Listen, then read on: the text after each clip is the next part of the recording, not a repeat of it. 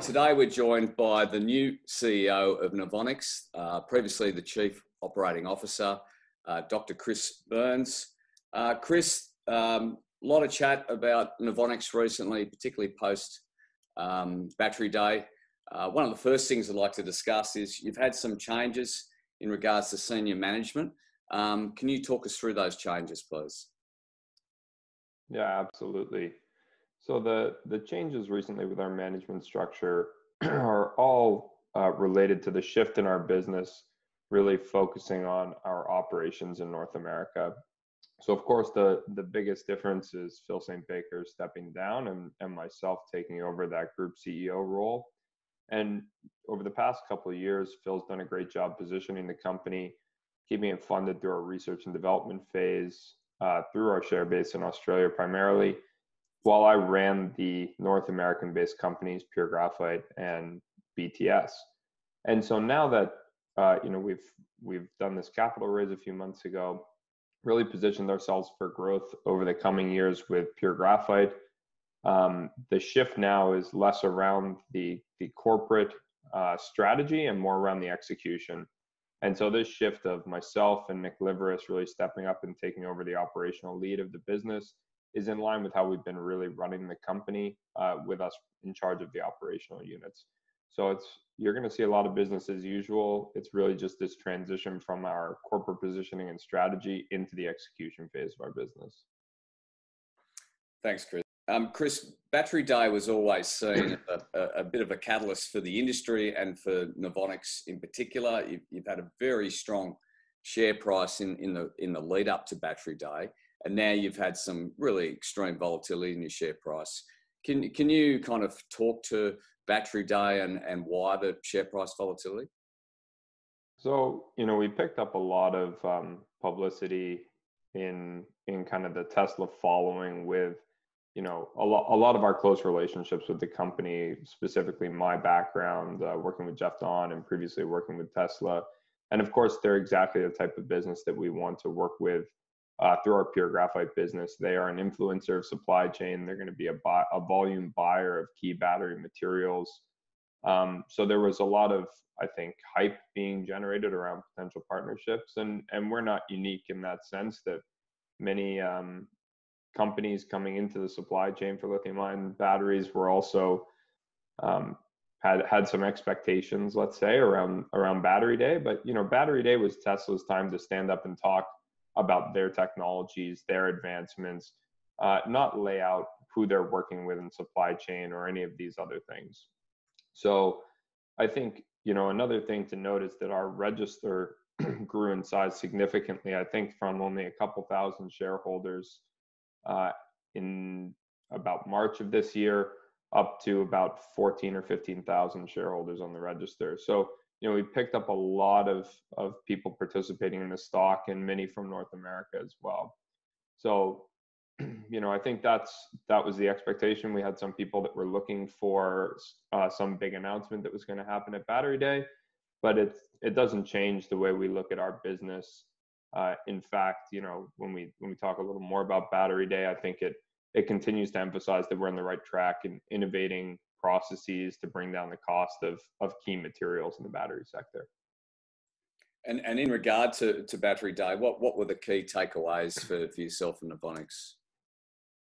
Yeah, I think I thought Battery Day was really exciting to watch Elon and Drew really outline their target roadmap in cell cost reduction. We in the industry, we kind of know that lithium-ion cells are good enough from a performance standpoint for vehicles and energy storage. They just need to be cheaper. That's really the barrier to electric vehicle adoption. So them outlining a roadmap to reduce the cell cost by up to 56% through primarily their cell manufacturing technologies and cell to pack or cell to vehicle technologies is really exciting. And there's two reasons for that.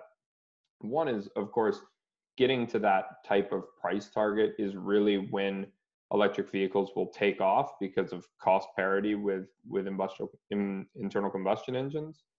And the second is they're doing this all still based on today's battery chemistry, right? High nickel cathode materials. They spoke about silicon.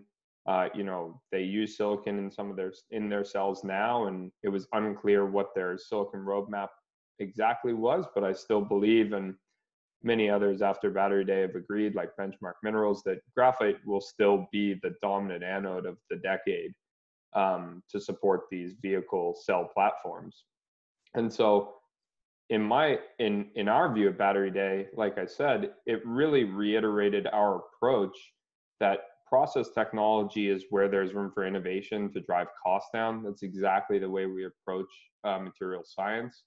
And that these high nickel cathodes, and they are going to use LFP cathodes as well, but these high nickel cathodes with graphite silicon blended anodes are going to be, the technology for the foreseeable future. So people talking about solid state batteries, for example, coming in and completely turning the industry on its head.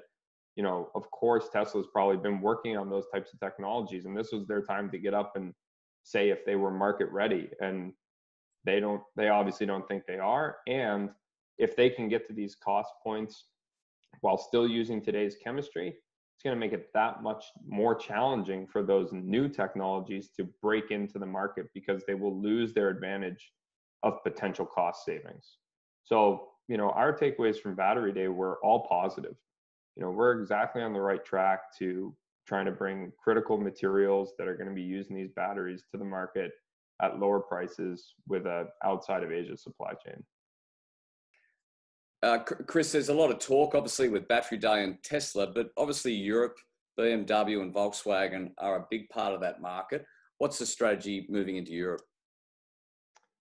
Yeah, so I think the fundamental difference when you look at a company like Tesla versus a company like Volkswagen or BMW is Tesla is still striving, well, it's very apparent from BatteryDay, they said they will build their own cells in Berlin.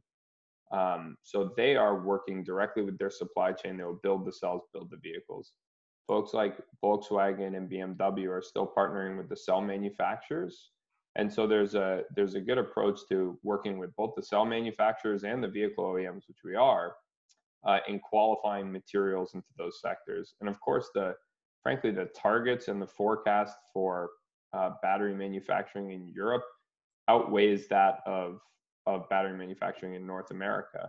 Now, of course, Tesla kind of just set the bar a little higher, saying they're going to do 3 terawatt hours by the end of the decade themselves.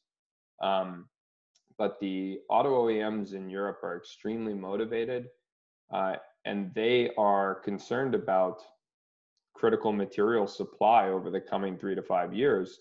And therefore, they are not leaving that as the sole responsibility of the cell manufacturers, and they are reaching past the cell manufacturers and working directly with the supply chain. So Europe is without question going to be a huge market for lithium-ion battery production, and therefore hopefully the production of critical materials as well. And if you look at some of the material we've put out, we've started down this path, and it's really part of our phase 2 growth plan is to be setting up a second facility in Europe. Thanks, Chris. And finally, what's the focus for the next 6 to 12 months, and what should investors look out for? Yeah, over the next 6 to 12 months, as I said at the beginning, we're really into this execution phase. So we have funding in place to continue to scale the production capacity of pure graphite, which we're going to be doing. We'll be giving updates on the Samsung contract and the deliveries associated with that, as well as progress with our MOU with Sanyo, and of course, any other of our customer development programs which materialize into a contract of some form. And so, over the next 6 to 12 months, I think it's going to be a really exciting time as we really get into full swing, delivering material and expanding our customer base in pure graphite, as well as advancing some of our research programs and new materials endeavors through our BTS business unit. Chris Burns, thank you for your time. Great. Thanks, Tim.